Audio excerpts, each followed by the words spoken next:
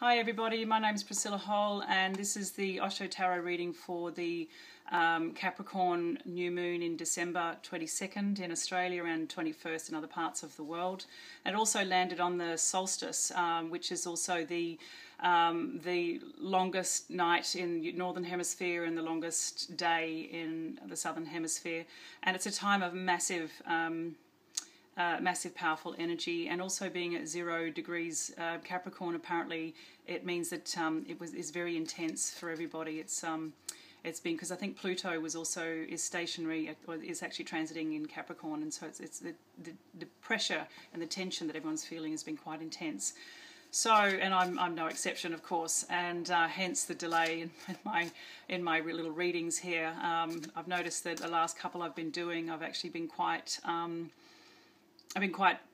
intensely affected by a lot of the energies, and it's actually taken me a day or two to finally drop down and be ready to do a reading, because I've been in such a state of flux and change myself, and I'd rather be very clear and be an open channel for these readings, rather than trying to push them through and make sure that they come out just because they're, you know, dead on time. So yeah, without further ado, the new moon is about new beginnings. Capricorn is about structure and building blocks. Its ruler is Saturn, so the energy is very much about being very sober, being really clear about the structures you'd like to create, and ensuring that when you do build something, you're actually building it on a solid foundation, and it's not castles built on sand. So this card for today, or for now, not for today specifically, is the Source card. And this card is very much about recognizing that no matter what's going on around you at the moment, you really do need to remember that you are the source of your own power.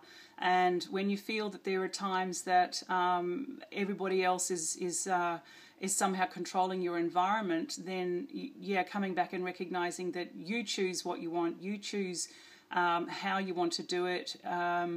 You know, if you feel a bit depleted, it's probably a good reminder to come home and not actually try to do it all, and to replenish your internal energies rather than look to have them look to other people for them.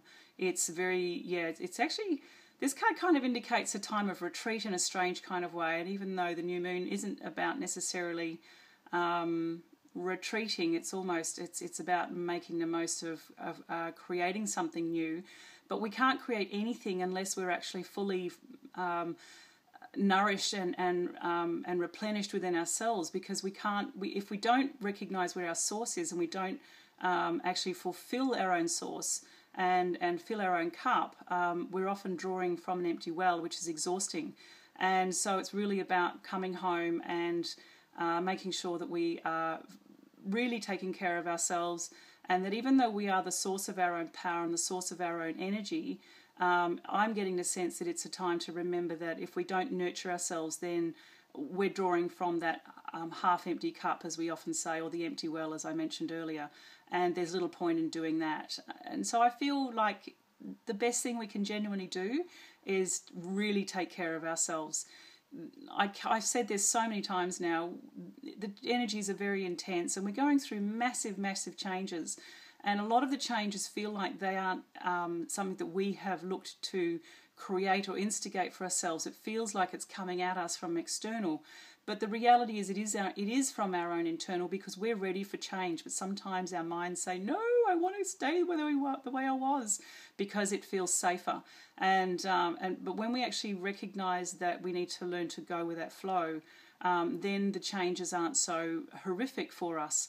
But if we don't actually nurture ourselves and fill up our own well and feed our internal fire, then we have nothing to draw on, and that's really what this is about. We need to ensure that our source of energy is full and as nourished as possible, so that we can be this beautiful burning fire that just literally wants to radiate outwards in the most amazing way. But if we have nothing left, you're just gonna, you're gonna go out. You're actually going to, you're going to limp along and be exhausted and shattered, and there is no point in that, because there's even more changes to come, and we need to make sure that we look after ourselves. So that's a really, really key message that I'm getting here. We need to ensure that our internal fire, we stoke it and that we feed it and we take care of it so that it continues to burn brightly for ourselves. And then naturally, we can then allow the energy to move out and be of inspiration or benefit to others. If we don't look after ourselves, we can't help anybody. Then that's the biggest truth on the planet at any given point in time.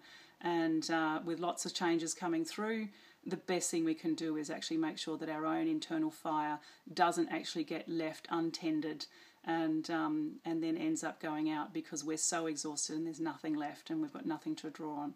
So please take care of yourselves, everybody. It's pretty full on. As we all can feel it, and best of luck and much love and Merry Christmas, everybody.